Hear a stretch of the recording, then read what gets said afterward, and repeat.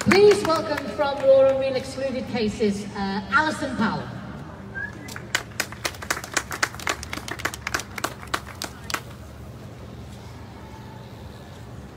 Hello. Hi, can you hear me now? Great.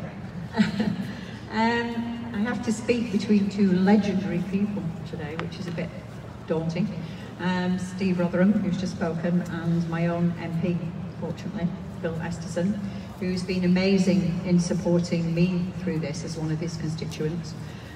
He even asked a question about me in Parliament, to which Boris replied that he would look into my case, and Bill sent me the reply to this, which was on the lines of Jim Bowen's comments in Bullseye, if you remember. This is what you could have won. It was all, you know, other people have had support, other people have had this, other people have had that, but that doesn't help some of us who haven't had any support.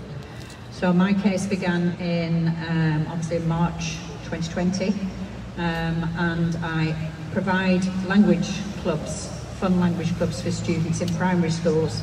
So when primary schools closed, my business stopped. I lost 2 teachers at the time because for health reasons they stopped teaching. My business was decimated, so I applied for government support, thinking that I would get it, being a taxpayer for over 40 years. And unfortunately, the computer said no. And I realised that the problem with me was I broke the 50-50 rule by £10. So my PAYE income in 2018-19 was £10 more than my self-employed income. I stopped that job, that PAYE job. I retired from school in February 2019. So throughout the whole pandemic, I am purely self-employed. My business is decimated. I haven't got any other income. Fortunately, my husband, who's standing at the back there, is still working. We haven't been on the breadline that some people have in the Excluded, but I expected to be supported.